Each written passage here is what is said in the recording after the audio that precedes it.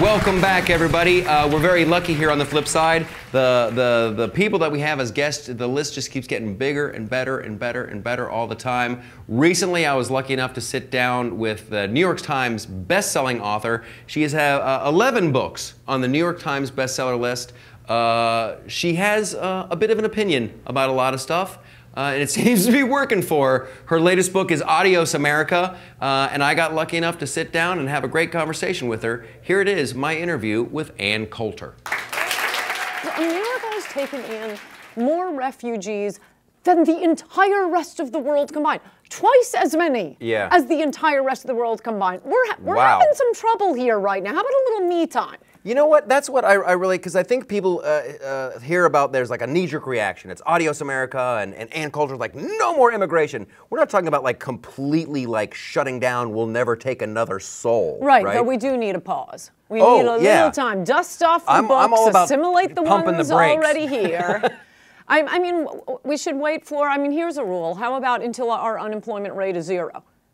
There's an idea. Because who we're bringing in people out of work are the ones competing with the Americans we ought to care the most about, the low-wage workers, African Americans, blue-collar workers. They're the ones being crushed down, and liberals will sit around and talk about, oh, income inequality. Well, where do they think that's coming from?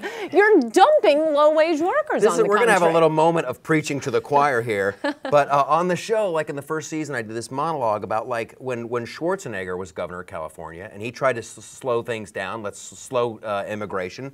I guess the wine people were like, no, we have to let them over. So is it really, are we defending slave labor? Yes, we are. And that's really what I think it is. No, and that's just like the worst hypocrisy. I want to shout it from the rooftops. With Donald Trump, I think we may be seeing the breakup, ironically, of the Republican Party, like something we haven't seen since the Republicans broke away from the Whigs. And what was that over? The last time. The plutocrats needed cheap labor. Now, with this whole thing with the Republican Party, I tell you, you watch Chris Matthews, you watch some of these guys, and they're like, it's the end of days. The Republican Party, it's disarray. They don't want to govern, they want to disrupt.